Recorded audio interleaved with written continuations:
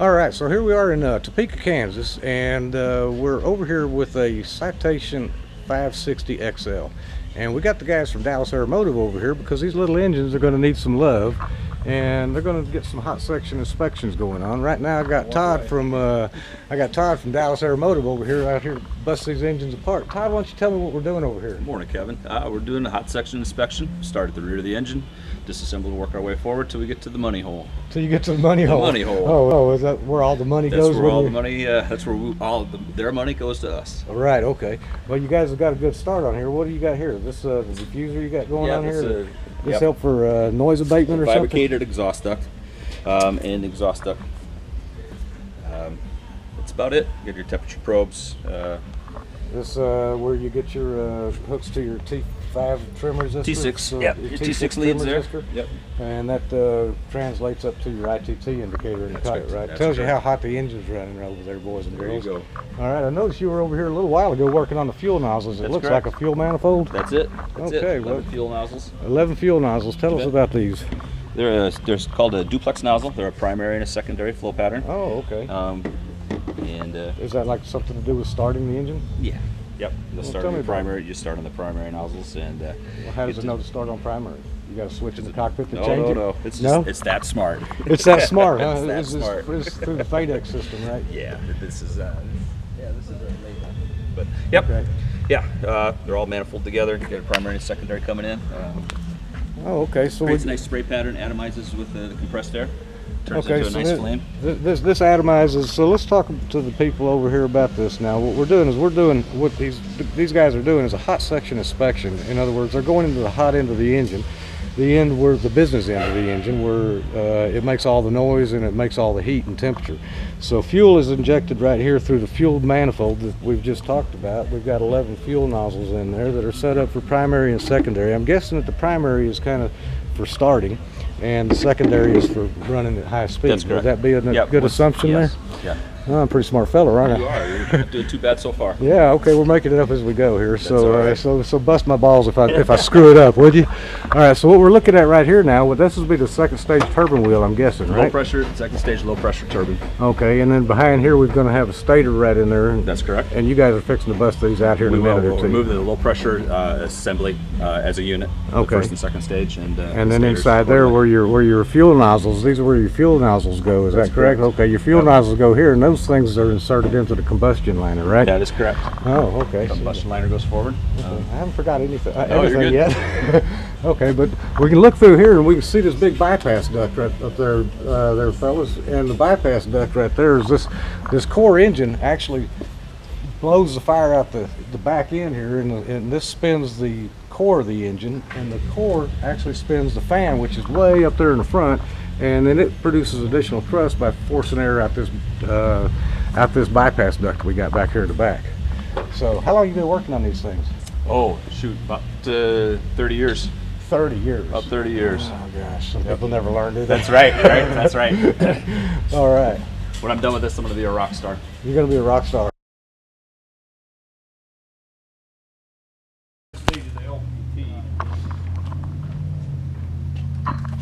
All right, so these guys are using multipliers on the third stage of the LTPT and fixing to bust this wheel out of the back end of this Pratt Whitney 545A.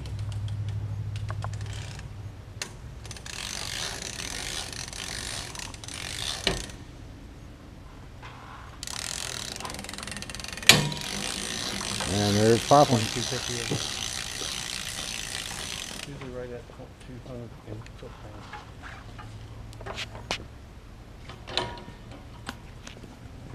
Got it?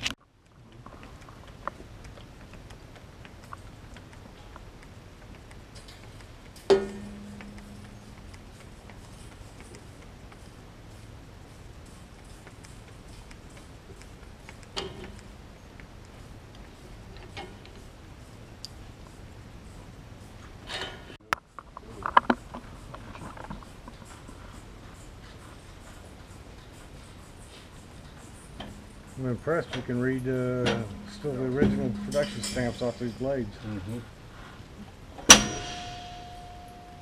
All right. Keep on? No, let it off. I'm in Kansas. I won't be here until the weekend.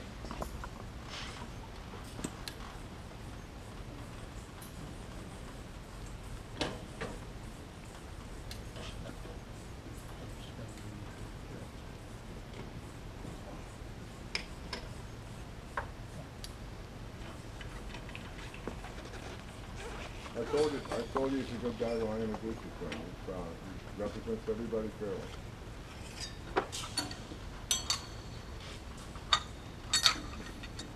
Yeah, he's very well thought of. He's actually a visiting judge out there by that insane guys out there. Unique.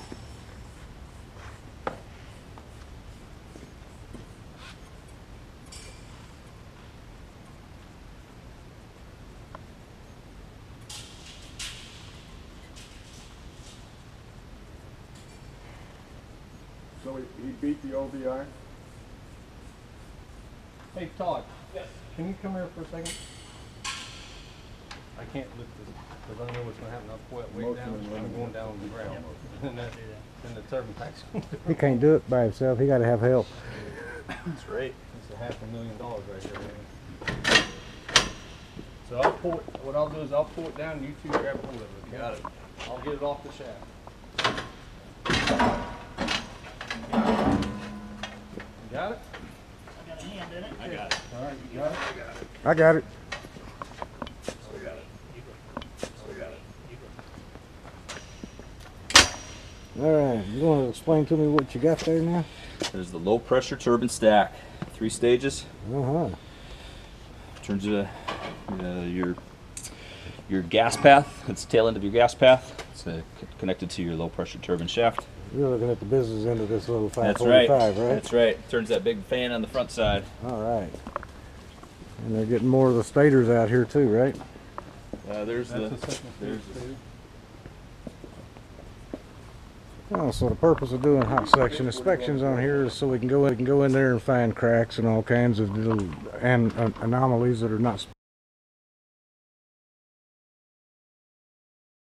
All right, you putting another force multiplier on there to get the next wheel out? Yep, so take the HPT disc out of it. HPT disc coming out.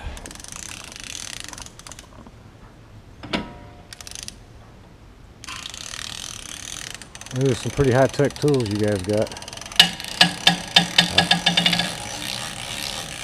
3400.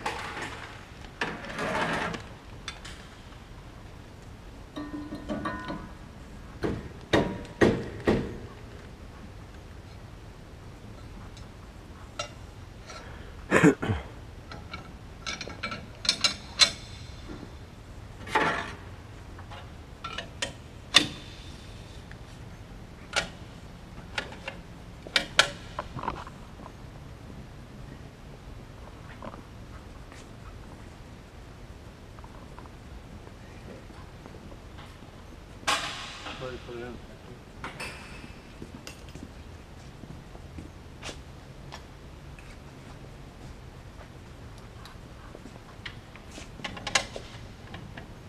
All right.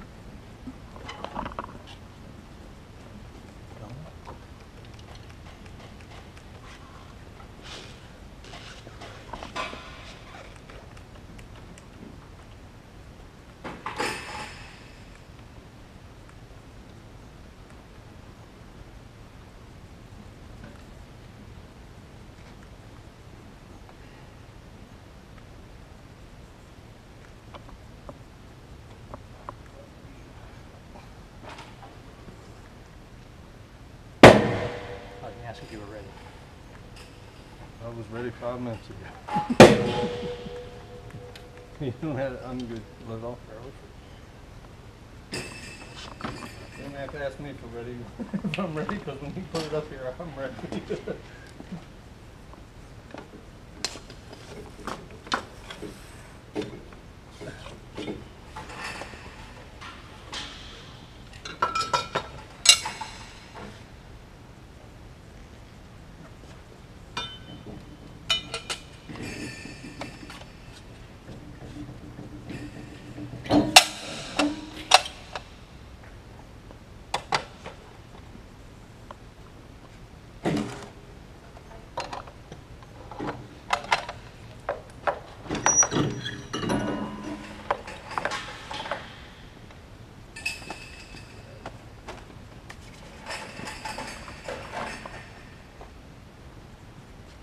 Got it?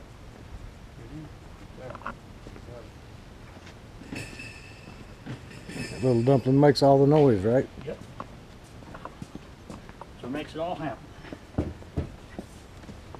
And the purpose of the hot section inspection, we're going to be looking for curled blades. We're going to be looking for heat distress. Burning, cracks, They're stretch. going to separate. Okay, you said that was what now? That's an air seal. Oh, that's the rear Number air 4 seal. carbon seal? Yeah, the number 4 carbon seal. Oh yeah, and you can see all those little brushes in there. That's what Right, they're you see calling. how they're all angled one way? Yep. So if people get in and do a borescope inspection and they want to rotate the engine, and if they rotate the engine the wrong way, you lose a lot of efficiency with that seal. Ah.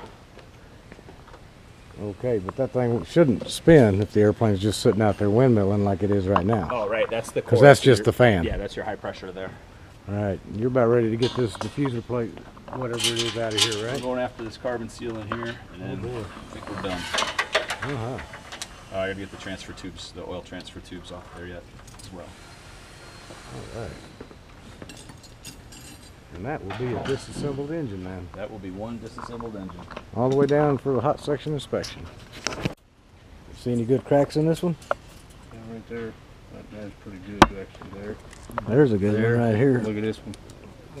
Oh yeah, that's a good burn through there, isn't it? Okay, so these engines are required a hot section inspection every 2,500 hours with a 5,000 hour overhaul.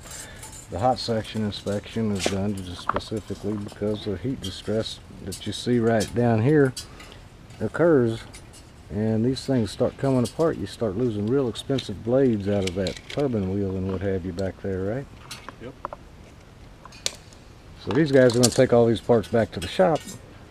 They're going to inspect them, repair them as necessary, and recertify them, put them back together and bring them back and stick them in the airplane.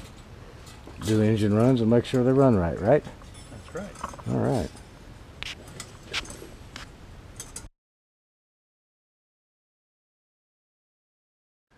Oh, good grief. Look at that. The infamous combustion liner finally makes an appearance.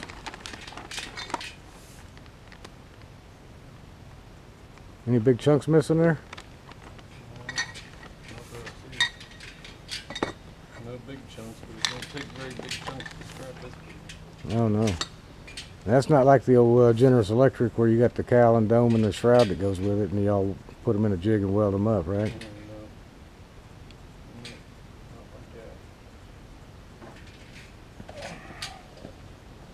And that right there, the back side of that, is where those fuel nozzles plug into that. Those fuel nozzles we looked at earlier.